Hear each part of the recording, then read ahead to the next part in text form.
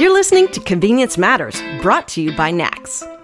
We'll talk about what we see at stores and what the future may hold for our industry. Today, we're going to talk about how to revive a beloved brand. And we're also going to talk about how to embrace the road trip as part of reviving that brand.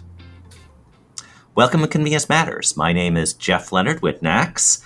And as leaders often wear many hats, today our guest, she literally wears many hats if you follow her on social media, but she wears many hats in reviving the brand Stuckey's. So welcome CEO of Stuckey's, Stephanie Stuckey. Thanks so much, Jeff. And you're right. I'm CEO. I'm also Chief Branding Officer, Chief Storyteller, Chief Marketing Officer, the Chief Scheduler, and the Chief Legal Officer. I'm sure I left something off. And, we can save it for a different conversation, how many hats you have. But certainly one of the things that you do as an evangelist is, in a revivalist, if you will, is you hit the road and then you tell stories about hitting the road. That's right. I think it's really important to understand what your brand is about. And Stuckey's is synonymous, or certainly was at our peak, which would have been in the 60s and 70s, with the American road trip, and is very much in the DNA of our brand as much as our iconic product, the pecan log roll, is that we are about traveling the highway, taking some back roads, exploring America, pulling over and seeing what's there. And so you can't tell the story of Stuckey's without telling the story of the road trip. So for those less familiar with Stuckey's, give us the elevator speech on what Stuckey's is. Happy to. So trip back in the Wayback Machine to 1937 when my grandfather started Stuckey's as a side hustle with a $35 loan from his grandmother and a borrowed truck. And he started buying pecans from local farmers in Eastman, Georgia, and had a little roadside stand. And he quickly realized, like most entrepreneurs, that there was a problem that he could solve. And back then, there really were no convenience stores. There were no chains. There were no Pilots or TAs or any of the places that we pull over today, no 7-Eleven. So he really created the first roadside retail chain that offered clean restrooms, gas, a hot meal that was quick, cold drinks. He advertised ice cold water, which I love. And then, of course, we sold our candies and snacks made from pecans. And we threw in some kitschy souvenirs that to this day still defines our brand. So things like rubber alligators and coonskin caps and tomahawks and all those fun things that people just whine to be pulled over and buy from, make sure their parents pick them up a redneck fly swatter. So that was our brand, and my grandfather built it from nothing. And in 1964, he sold the company. At our peak, we had 368 stores in 40 states, but it went through a series of corporate hands. The brand, frankly, was trashed. We ended up being owned by a Chicago railroad conglomerate that did not get our quirky roadside Americana brand, and we were in distress. My father got the company back. He righted a sinking ship, but then he retired about a decade ago and left only a handful of people running the company. And we were 6 figures in debt when my dad's former business partners approached me 2 years ago and asked me if I wanted to buy the company. So and that's a very high level. But when I got the company, we were $133,000 in debt. We do not own or operate any of our stores. And we had a rented warehouse full of dusty inventory that had not turned in years. And to revive the brand, you got to do a whole bunch of things. Now, first off, I would imagine you're approached. It's like, what do you think of this idea? And you watch enough TV and movies. There's all kinds of different reactions. There's probably, the foreboding music is playing while you think about this. Did you say, okay, I'm going to reshuffle my life, or I've been waiting for this? What was your reaction to taking the helm? Well, I love my grandfather. And so I think anyone who has a family business can appreciate that. I grew up, even though he sold the company a year before I was born, he was still affiliated with the company for about a decade after that and was involved with the company that purchased it. So I grew up road tripping like everyone else in that Woody station wagon. I'm number 4 of 5 kids. So I was the one in the way back with no air conditioning, and I'd stick my head out and pump my arms and get the truckers to honk. So I remember all of those amazing experiences. And then I saw what had happened to our brand, and I would see the Stuckeys that had been turned into strip joints or completely shuttered. And it just broke my heart. And I thought, our story's not going to end this way. And how often do you get a chance to rewrite your family's business story if you've lost your family business? It just almost never happens. And I just couldn't pass it up.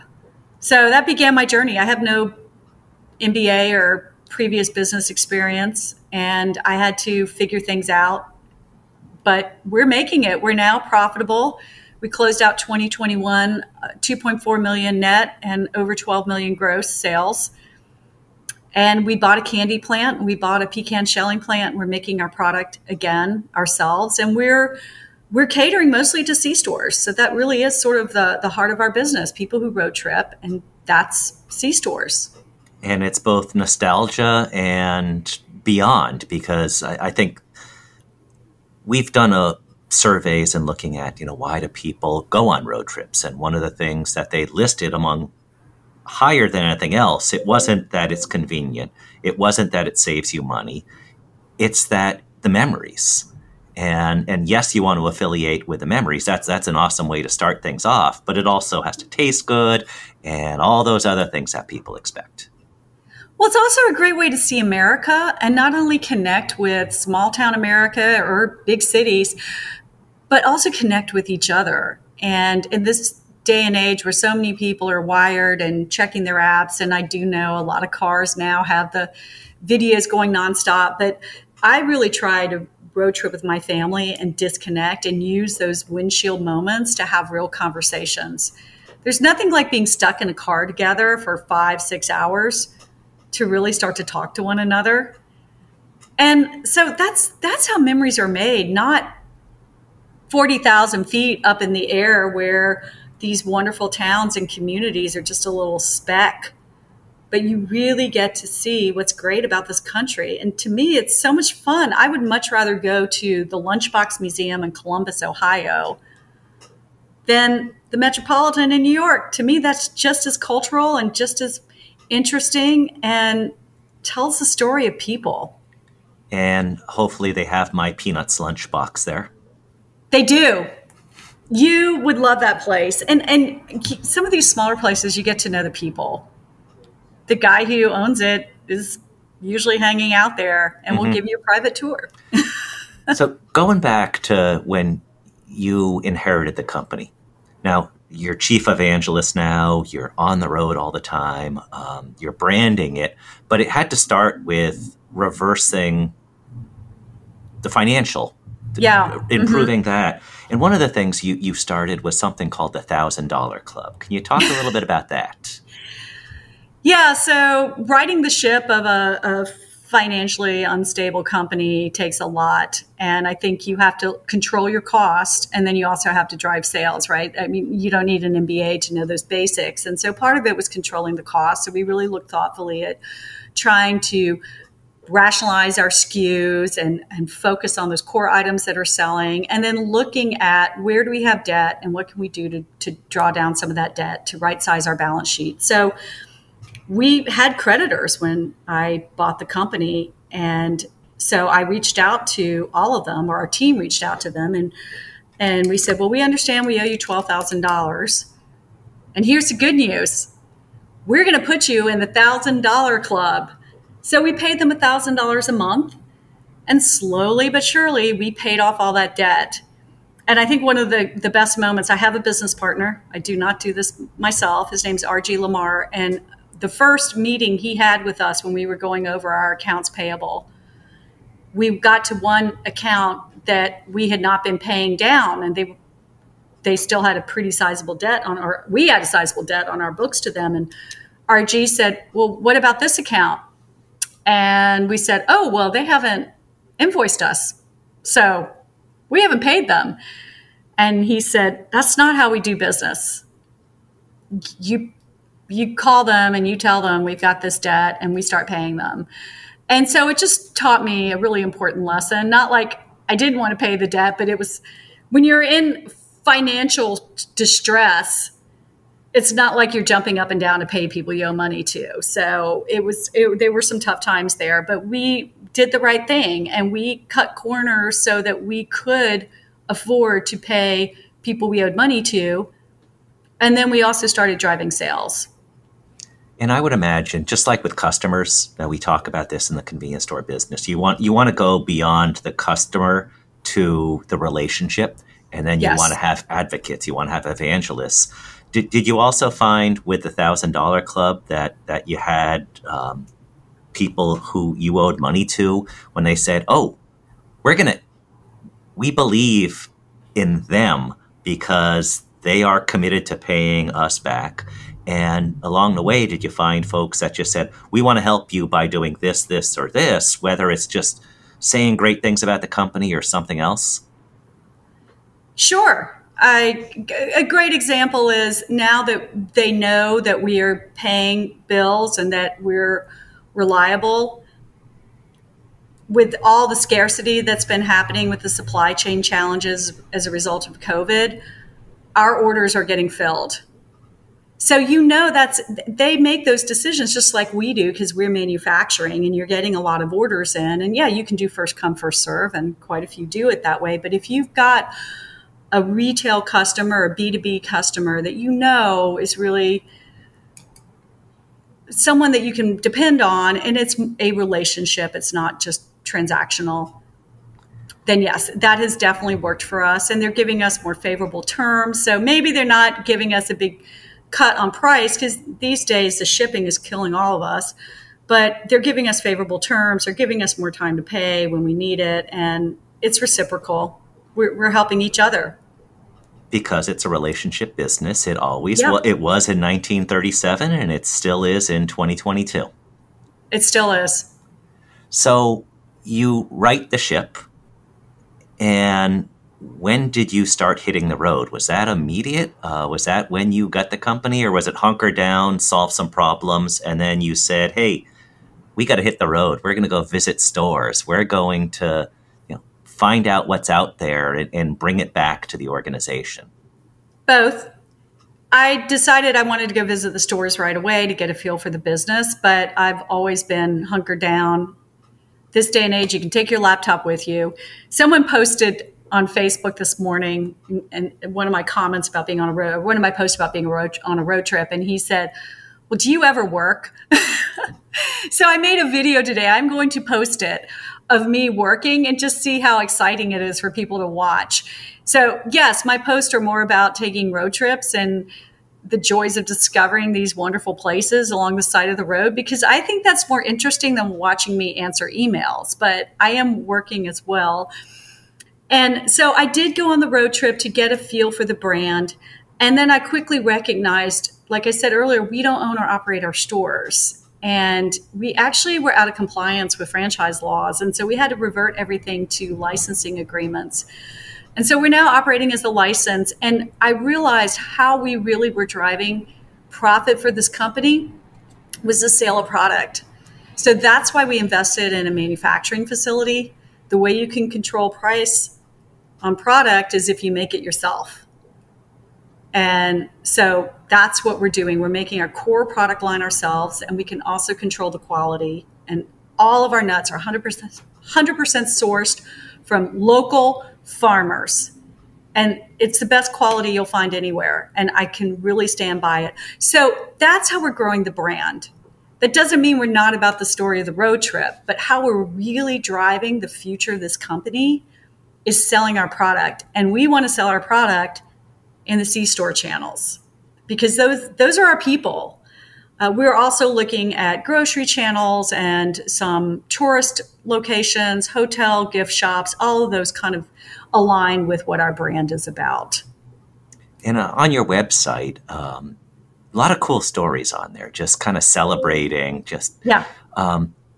everybody has different memories over the years from their families, etc. But if you can't connect with one of those stories that's on the website, you probably didn't do much traveling, because there's something there for everybody. And just it harkens back to memories I have, and being in that station wagon and not having a seatbelt on and going around a corner and sliding. It's like the kids and the dog all sliding from side to side when you're going around a turn. Now, that's not necessarily a good thing today, but but it was fun. Oh yeah, and all those. We somehow survived, right, Jeff? Yeah, and how long you hold on to that rubber or plastic alligator. Years later, you still have those things, and you pull them out of a box and you smile. But those were sitting in your room for years, because it made you think immediately of that great memory, that time out on that road, that time with your family. And you remember all the good times. You tend not to remember some of the less good times. And they still sell. I mean, that's the great thing. But you also made a point about, well, there's something for everyone. And we have this guest book, which is wonderful. And people go on and share their stories of Stuckeys. And I absolutely love reading those. If I have a day that's particularly challenging, I'll go online and I'll read those stories, and it will remind me, this is why I sunk my life savings and I'm working my tail off to revive this company. This is why I'm doing it. It's those memories, but it's not just remembering, it's creating new memories for new people and the next generation. And that's starting to happen. I'm starting to meet more people in their 30s and their 20s who say, I love to road trip and my parents told me about Stuckey's. So we're getting to that next generation, which gives me hope. So for those in our industry, particularly those in Georgia, they may want to give you some thanks, because I was in a restaurant in Athens, Georgia, called Trapeze. And walked in there, and it's like, that name's familiar. That face is familiar. They have a picture of you at the wait stand. Yes. And it basically says, thank you to Stephanie for, was it? Beer. And it has to do with the getting laws passed. You were in the Georgia legislature, and you helped pass full-strength beer laws for the state of Georgia. Is that correct? I did. Yeah. So not to toot my own horn, but toot. This really is what I'm most proud of. 14 years in the legislature, my biggest accomplishment was passing what we called the Better Beer Bill. Say that 3 times fast. The Better Beer Bill allowed higher alcohol content beer to be sold in the state. So before that passed in 2004, there were some 800 types of beers that you could not sell in Georgia. Now that would skyrocket, because the craft beer industry has just become so hot. And so I pushed it as an economic case, that why are we shutting out this incredible industry that can build community, that can create a sense of place? There's nothing better than a local brewery that really defines what a special town Athens is, or Carrollton, Georgia. Almost all these great towns throughout the country have little breweries, or they make their own beer. And they weren't able to do that because we had a cap at the alcohol content on 6%. So I like PBR too, but that's like a PBR, right? Mm-hmm. So all the crafts and the lagers and the stouts, you couldn't buy them in Georgia. You would have to go to another state. It took me 6 years to pass that bill. I got beat down repeatedly by entities that I think just misunderstood the bill, and they thought I was out to get a bunch of people drunk. And it's not. It's about the finer things in life, including good beer. Well, like I said, Trapeze, if you go to Athens and go to the restaurant Trapeze, you can see your picture there. Geez, if only Stuckey's had a beer. Yeah, we do. I know. That was my setup. That was a softball. Okay. Yes. I'm hitting that one. Yes. So Wild Heaven Brewery in Atlanta has done a limited run. They've done 2 batches, and I bet they'll do another one. It does really well seasonally in the fall. So my guess is they'll ramp it up again in the fall. But we'll sell them our pecans, and they'll actually use our product in the beer, and it tastes like a pecan log roll, but not too sweet. It's a thick beer. It's got some cherry undertones and a little hint of vanilla. And, you know, it's not like you drink 3 or 4 at a time. It's more one to be savored at the end of a meal. But they did an amazing job with it. So for those cruising around Georgia, where can they find that? Right now, it's just being sold in Atlanta at Wild Heaven Brewery, but I know that the owner was working with his distributor, and I'm forgetting the distributor, but you know, you have to go through the distributor for alcohol sales in the state. So that will open us up to C-store channels, and I would love it. You know, the fun thing about convenience stores is so many of them are embracing the craft beer movement, and you'll see beer caves, you'll see walk-in coolers that really feature some excellent brews. And that's great to see. Like, it's all about convenience and making these wonderful products accessible and affordable. So is there a book or anything like that in your future, and looking at road trips and how to the phrase that's on your website, highway happiness? Find highway happiness. That was my grandfather's one of his slogans. The other was every traveler is a friend. So everyone is welcome at Stuckey's. That's part of our DNA. Yeah, I'm working on a book. I've got 3 chapters written. I think I need 6 for I have a editor who's pitching it for me, an agent, sorry. And so he needs 6 chapters and all the chapters outlined. And I keep changing it, but I'm pretty close to submitting that draft. Well, for anybody who wants to submit story ideas for future chapters, follow Stephanie on her various social media. Now, before we wrap up, we always do something about this time in the broadcast where we do trivia. So we didn't tell you about that, but yes, every week we have trivia. I'm ready. Okay. And originally, it was going to be a huge softball. I didn't know about the book, by the way, so that wasn't my softball. I was going to ask you how to pronounce the word pecan, but you already gave that one away, so I'm not going to do that. Well, I say both. I do say both, but yeah. Well, I heard somebody once say that one of them is what you use to go to the bathroom, the other one is what you use to eat. Yeah, what's wrong with those people? I don't know. So we're not going to do that. We're going to ask something. We had talked about Stuckey's as used to have Texaco gas. And so wanted to talk about the question today has to do with we're going to give you multiple choice. Which one of the following retailers never sold gas? And as we talked about, Stuckey's did.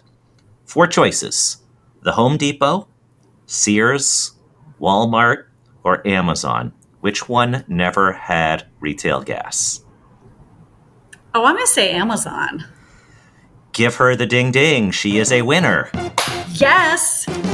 And our winner today will get Stuckey's Pecan Beer. That's our prize for today. But anyway, going back to Amazon had convenience stores, but they don't sell fuel. Sears experimented with fueling in the 70s. Home Depot had a concept called Fuels that they introduced right before the Great Recession. But they still have 6 stores left, and Walmart, of course, sells fuels. So anyway, well done. Yay! That's because of a life on the road that you know these things. We're finishing up and talking about road trips. Is there any advice that you have for folks who hit the road? How do you plan out trips? What do you look for? Do you let the road find you, or do you find things out on the road or is it a combination depending upon your mood? It's a combination, but I do really plan out the trips because I want to make sure I don't miss stuff. So there's a couple of sites I really use. Atlas Obscura and Roadside America are 2 that have apps. I see you nodding, so you enjoy those. So you can put in your route if you pay to be a subscriber for Roadside America. So it's so affordable. And so they'll tell you all on your route the fun places to go. And it's stuff like the world's largest ball of twine. And then I've started geeking out on another site that's WPA Murals. And so if you're into that, I love, like there's a Philip Guston WPA mural in Conyers, Georgia at the post office. And that mural is worth millions of dollars. And it's just hanging up there by one of the greatest artists of the 1960s and 70s. So I like those sort of obscure things that other people may not notice. And then the last site I look at is called roadarch.com. So it's roadside architecture. And they'll point out things like, here's where you'll find a Shoney's Big Boy or an old Tasty Freeze, or here's a really great motel with an original 1950s neon sign. So I kind of hunt down those as well. Yeah, and then just Google. If you do Google Maps, they'll give you recommendations. So that's also a good resource. And then Google has the function where you can click to avoid highways. So if I'm really feeling adventurous and I'm not pushed for time, I will use the avoid highways. And that's when you just stumble upon stuff that's like, oh my God, I didn't know that there was a museum for small chairs, which, by the way, I discovered just taking the back roads. And it's signed next to it says, please don't sit on chairs. Yeah, they don't want you to sit on the chairs. They're the exhibit. So, and it's also 20,000 of them.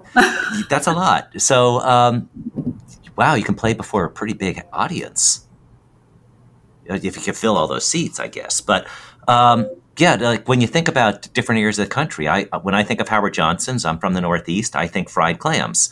You talk to people from the South, and it's like motels. So it's all about hitting the road and getting different perspectives. Before we also leave today, how can people find you? Because if they can't hit the road, they can certainly learn a lot from following you, your adventures, and learning more about Stuckey's. Sure. I'm on all the social media channels. I'm on TikTok, YouTube, Twitter, Facebook, Instagram, Pinterest, and LinkedIn. LinkedIn and Facebook, it's just under my name, Stephanie Stuckey. And the other sites, it's at Stuckey Stop, all one word.